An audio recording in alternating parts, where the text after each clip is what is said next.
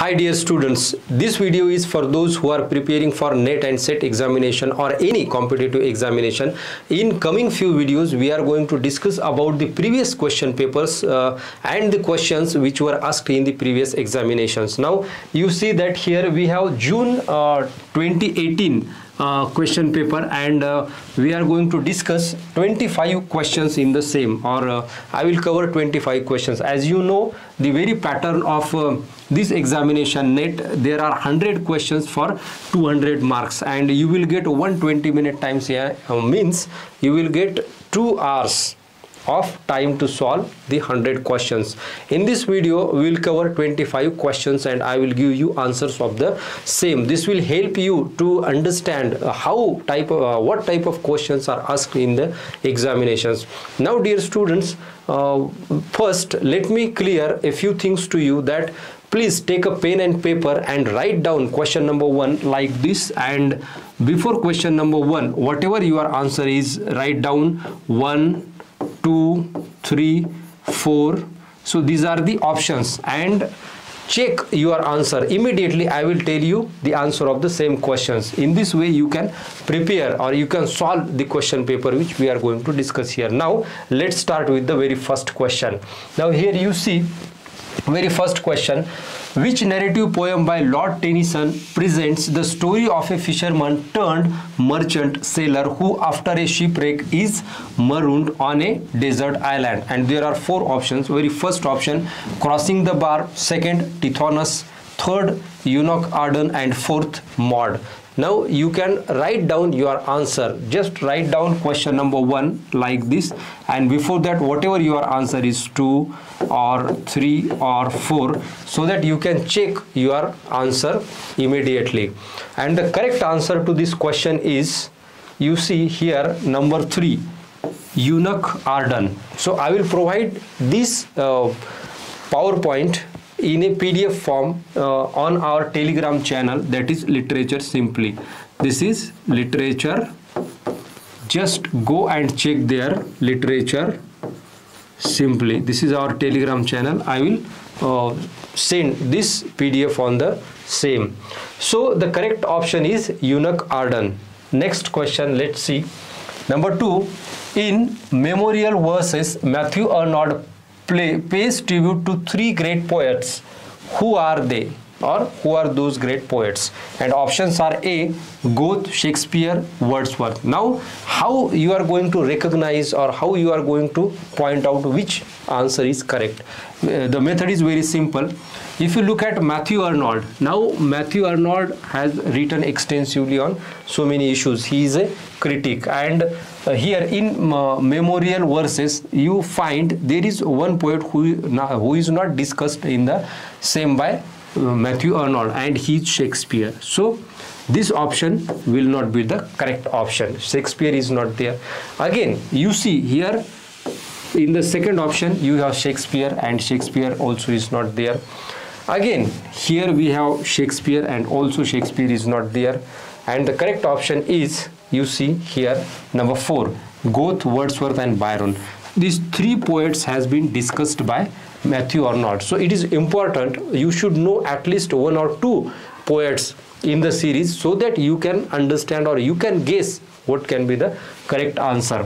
So Goethe is there, again Wordsworth also is there, and Byron is addition. So Milton is not there and Shakespeare is not there. So again we have Milton and Shakespeare. So in this way you can point out, but the thing is that you should know about at least 1 or 2 poets which are there. So this may be the clue for your answer. Number 3, now who among the following English playwrights wrote screenplays on novels such as Marcel Proust's In Search of Lost Time, John Fall's French Lieutenant's Woman, and Margaret Atwood's Handmaid's Tale? Now these are the novels, but who wrote the plays on the novels? And you have 4 options. Number 1, John Arden; number 2, Edward Bond; number 3, Harold Pinter; and number 4, David Hare or David Hare. Now you see that all these are playwrights, but who wrote the plays based on the novels, and the correct option is, here you see, Harold Pinter. Next question, number 4. The years in English literary history between 1649 to 1660. So this is regarding the periods in English history or history of English literature. I have made a detailed video on the same, on periods of history of English literature. You can go and check the periods of history of English literature. Now the options are neoclassical period, second Commonwealth period, third Stuart period, and number 4th Jacobean period. Now you should know about what is the date or what is the period of this neoclassical movement, then Commonwealth movement, and then Jacobean period. And the correct option is number 2. It's Commonwealth period. So this is the Commonwealth period. This period is known as Commonwealth literature or Commonwealth era. Next, number 5. In R.K. Narayan Swami and Friends, which game offers Swami the best kind of emotional release from the strains and pressures of disagreeable circumstances? So there is a game discussed, or there is a game in the novel called Swami and Friends, and the options are A, 1 cricket, 2 football, 3 tennis, and 4 hockey. It's very simple question, and the correct option is cricket. Next, William Blake expressed the importance of particular when he said that to generalize is to be dash, to particularize is the alone distinction of merit, fill in the blank. So what is here in this blank space? And options are A, an idiot, number 2 a poet, number 3 a dreamer, and number 4 a skunk. And the correct option is A, an idiot. Next, which of the following was not the dialect of Old English? Now you should read the questions very carefully so that you can understand the question clearly. Not the dialect of. Here it is the dialect of. It's not. Here not is used. So number 1 Irish, number 2 Northumbrian, number 3 Mercian, and number 4 Kentish. Which is not the old dialect of English? And the correct option is Kentish. This is not the dialect of Old English, and all these are the dialect of Old English. So again, here you can form different types of questions based on these questions. Next, here Anthony Burgess's last novel published in 1993 is called A Dead Man in Deptford. Who is the central character to whom the title refers? And options are number 1 Sir Walter Raleigh. He is a literary person. Again, Sir Philip Sidney, also a critic. Number 3 Christopher Marlowe, a dramatist. And number 4 Earl of Southampton. But among these we have a character from the same novel, so that character you should recognize, and the correct option is Christopher Marlowe. And this is Kim Marlowe. It is in the novel comes as Kim Marlowe or Chris Marlowe. This is the name of Chris Marlowe or Kim Marlowe, central character. Next question. Now here you see, choose the correct chronological order, and here you find that the order need to be set in the correct way.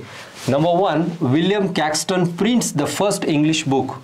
Basically it is in actually 1485 or 75 or 76. This is the probable date, I think, of the first English book printed by William Caxton. Then William Shakespeare's first folio. Now this is appeared in 1623. So these dates you should know.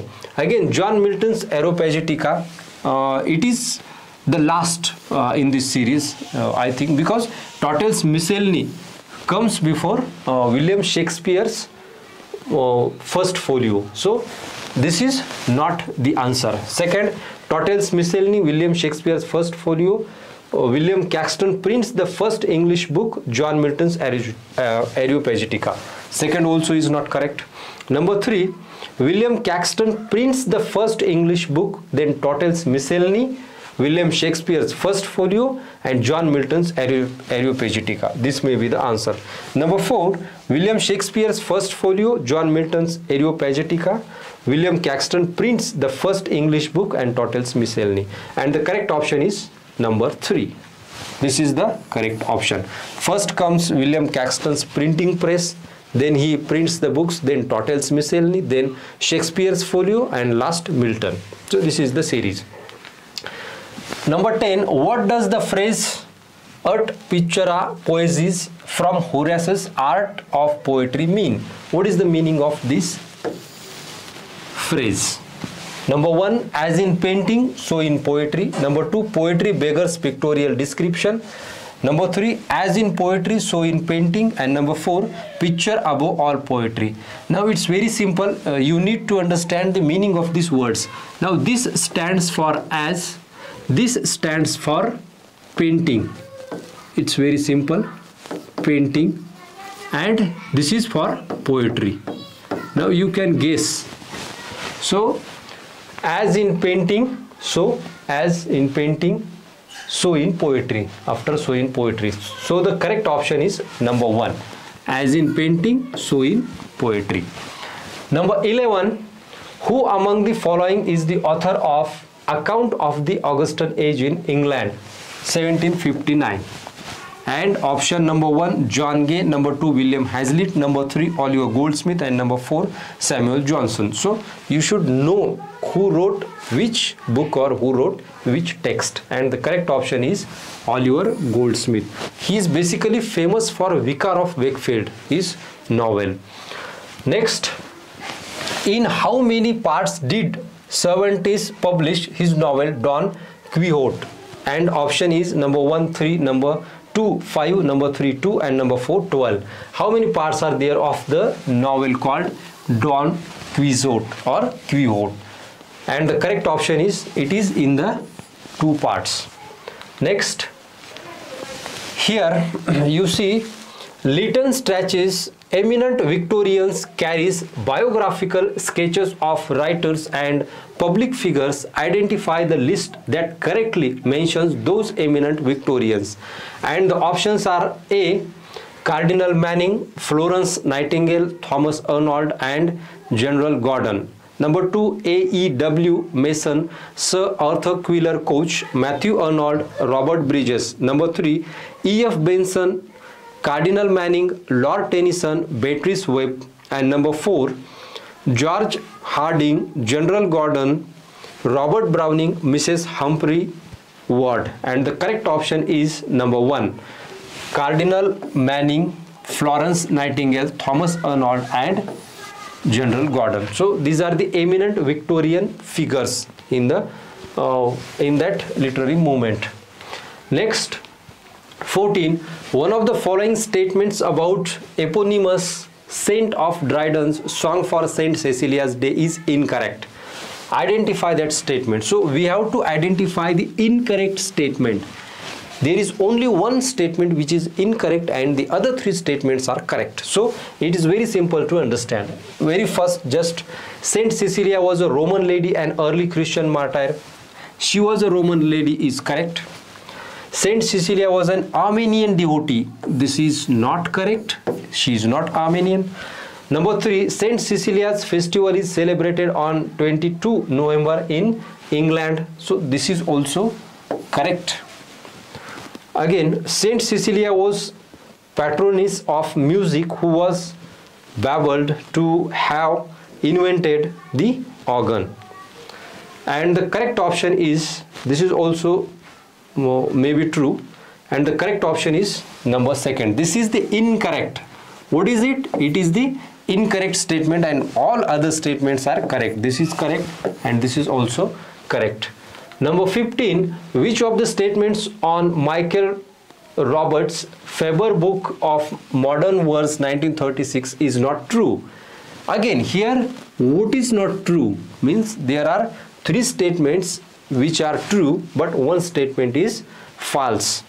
Number 1, his anthology canonized modern poetry and poets for quite some decades. Number 2, the collection begins with the poems of Robert Bridges. Number 3, here you need to understand whether it is begins with Robert Bridges or not. Number 3, Roberts omitted the Georgian poets in his anthology. Number 4, Yeats, Eliot and Pound find a place in the Faber book of 1936. And the statement which is not true is number 2, Robert Bridges. So the collection begins with the poems of Robert Bridges is wrong. Number 16, who among the following proposed that the first Gulf War had never taken place? It was simply a hyper-real media generated spectacle. And the options are Richard Rorty, number 2, Jean-Francois Lyotard, number 3, John Baudrillard, and number 4, Umberto Eco. Now this is in the postmodernism. It is in the postmodernism. And postmodernism has been described as the extension to modernism or the incomplete project of modernism by John Baudrillard. And the correct option here, you see number 3, John Baudrillard. So according to him, that first Gulf War had never taken place. It was a hyper-real, or it's an hyper-reality. So it is in postmodernism. Now, number 17, Sir Thomas Browne's urn burial was prompted by number 1, the discovery of ancient burial urns near Norwich. Number 2, the contemporary researchers on burial rites in Norway. Number 3, the death of Saint Francis of Assisi and his burial. Number 4, the publication of the English Book of Common Prayer. And the correct option is number 1, the discovery of ancient burial urns near Norwich. Next, number 18, identify from among the following list those that cannot be called war fiction. And we have 4 options: A modern instance, B, Catch 22, C, The Age of Innocence, and D, The Naked and the Dead. And the options are number 1, A and D, number 2, B and C, number 3, A and C, and number 4, B and D.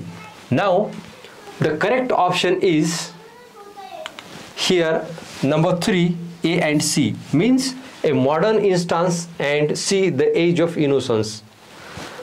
Next, 19, who among the following writers was not the one identified with the movement of 1950s England? Number 1, Roy Fuller, number 2, Kingsley Amis, number 3, Philip Larkin, and number 4, Donald Davy. And the correct option is number 1, Roy Fuller. Next, which of the following novels does not belong to the Nuruddin Farah's Blood in the Sun trilogy? Now here, does not belong. So this is important. Number 1, Maps, number 2, Knots, number 3, Gifts, and number 4, Secrets. And the correct option is number 2, Knots. This does not belong to the Nuruddin Farah's Blood in the Sun trilogy, and all the 3 are the part of this trilogy: Maps, Gifts, and Secrets. 21, in the following series, which one has all the poets correctly matched with poems? Here we have to match poets and poems. You see number 1, Ezekiel, Poet, Lover, Bird Watcher; Ramanujan, Small Scale, Reflections on a Great House; Dutt, Sunset at Puri; and Mahapatra, Our Casuarina Tree. Number 2, Ezekiel, Sunset at Puri; Ramanujan, Small Scale, Reflections on a Great House; Dutt, Our Casuarina Tree; Mahapatra, Poet, Lover, Bird Watcher. Number 3, Ezekiel, Poet, Lover, Bird Watcher; Ramanujan, Sunset at Puri; Dutt, Our Casuarina Tree; Mahapatra, Small Scale, Reflections on a Great House. Number 4, Ezekiel, Poet, Lover, Bird Watcher; Ramanujan, Small Scale, Reflections on a Great House; Dutt, Our Casuarina Tree; and Mahapatra, Sunset at Puri. Now here the thing is very simple, that you should know about the poet and the poem. So this is Ezekiel and these are the poems of Ezekiel. It is correct. Again, Ramanujan, and this is the work of Ramanujan, Reflections on a Great House. So this is, you can see, if you know 2 poets or some poems, you can recognize the correct answer. And here Dutt sunset at Puri is in doubt, and again Mahapatra, our casuarina tree, also is in doubt. Now you can find that Ezekiel's, this is not Ezekiel's poem, so this option is wrong. Again Ezekiel poet lover, this is correct. Again Ramanujan, this is also incorrect option. And now you have only one option remained, first and second. So the correct option is number 4, Ezekiel, poet lover, bird watcher, Ramanujan, small scale, reflections on a great house, that our casuarina tree. So this is, you should know at least 3 poet or some poems. Next question, number 22. From among the following, identify the incorrect observation regarding Ferdinand de Saussure's seminal distinction between lang and parole. Now, which statement is incorrect? And we should know about lang and parole, the very theory proposed by Ferdinand de Saussure. Now, number 1, parole is the particular language system, the elements of which we learn as children and which is codified in our grammars and dictionaries, whereas lang is the language occasion what A says to be. Now here also is very simple. What is lang? Actually you should know about these 2 terms. What is lang, the definition of lang, and the parole. Now if you look at the first option, you find that it seems correct. Second, a language consists in the interrelationship between lang and parole. This statement is correct. Why? Because it is the interrelationship between lang and parole. This is correct. Number 3, Saussure made this crucial distinction in a study called A Course in General Linguistics. This is also correct because in general linguistics he talks about this lang and parole. And the fourth option is lang is the particular language system, the elements of which we learn as children and which is codified in our grammars and dictionaries, whereas parole is the language occasion what A says to B. Now if you look at this, in these 2 statements we have to find out the incorrect statement. Here what is said, lang is said as a language system, and here parole is the language system. What is parole is the language system. In these 2 statements, one statement is correct and the other statement is wrong. Actually the lang is particular language system and parole is the language occasion, and the incorrect statement is number 1. Parole is the particular language system. It is incorrect because parole is the occasion here, you see, and this statement is incorrect, and all 3 statements are correct. 23. John Haywood wrote a farcical interlude called The 4 Ps. Who were the 4 Ps in that interlude? And we have options: a palmer, peddler, apothecary, a packer. Actually there is no packer. Number 2, a printer. So this is also is not true. A peddler, apothecary and palmer. Number 3, a peddler, a parson, a palmer and apothecary. So 3 are there in this 4 Ps. This is also and apothecary. So 3 Ps are these 3 Ps. Just 1 P we have to recognize, and the correct answer is number 4. A palmer, a pardoner, apothecary and peddler. So pardoner is correct. Next question, 24.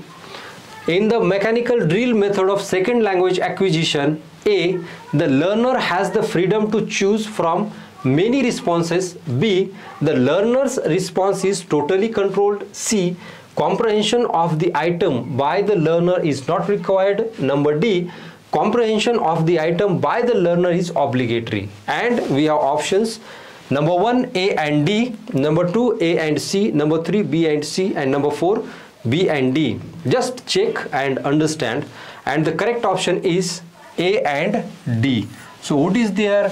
The learner has the freedom to choose from many responses because it is mechanical drill method of language acquisition. And D, comprehension of the item by the learner is obligatory. And the last question here we have, just read the lines of this poem. Here we have a stanza, and based on this stanza we have to answer a few questions. Now just I will read first. Thou wilt not wake till I thy fate shall overtake, till age or sickness must marry my body to that dust. It is so much loves and fill the room, my heart keeps empty in thy tomb. Stay for me there, I will not fail to meet thee in that hollow well, and think not much of my delay, I am already on the way. And we have option. What we need to do here in these lines, which of the following readings do you find appropriate to the spirit of lines above? What is appropriate? Just we have to understand. Number one, in that interspace between the lines, the ending of one and the beginning of another. This is right, because we find that once a line ends, the second begins. Just let me show you here. You see, thou wilt not wake. So there is no comma or nothing or full stop. Till I thy fate shall overtake. So here the first line ends, second starts. Again, the third line ends and fourth start. Again, we find that next line ends and the next line starts, and here we have end. So there is a silent internal language, the poem's language, within the language, tacitly signaled through the deployment of rhymed space. So this can be the correct option. But let's see second. Aging and dying are of course helplessly passive. So passivity is not there actually in the poem. Just if you read, you will understand. But here love makes them as though they were now also willing things in the husband, eager to join his dead wife. Through simple intimate tones of their shared earthly life, stay for me, wait for me, I will not fail. He not only imagines her but imagines her thinking of him. Next option, the lyric voice here can feel the poem speaking back to him in the cold lineal stare of there was nothing in my life, in my belief, even as his dead wife did not. It is as though the poem itself then demands his response in order to be able to move from one line to another.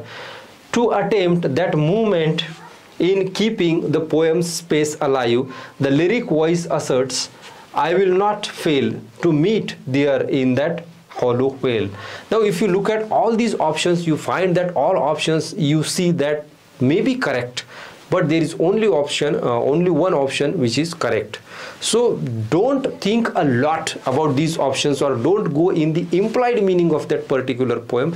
Just find out the surface level meaning, or the surface level things, or surface level structures of the poem, so that you can understand the question. Such kind of questions does not need a deep thinking. What we do generally, many students when read these kind of stanzas or lines, they think very deeply and they go into the implied meaning of that particular poem, and hence the options becomes irrelevant or incorrect. Next option, let's see.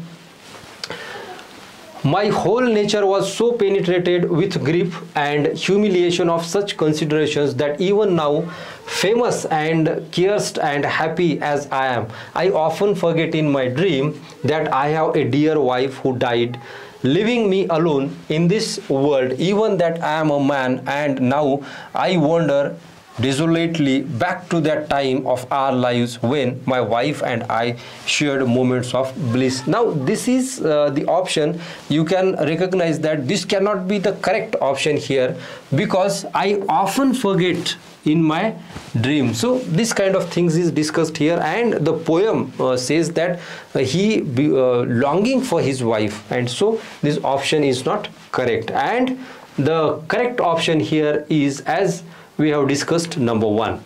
What is the first option? It is that the ending of one and the beginning of another, there is a silent internal language. The language of the poem is language within the language, right?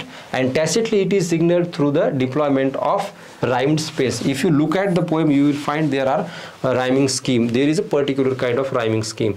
So these all are 25 questions. I hope you solved all the questions and you can calculate your score, as it is assigned that there is 50 marks for 25 questions. Now out of 50, how many marks you get? Please comment below in the comment section. Let's meet in the next video. Thank you very much.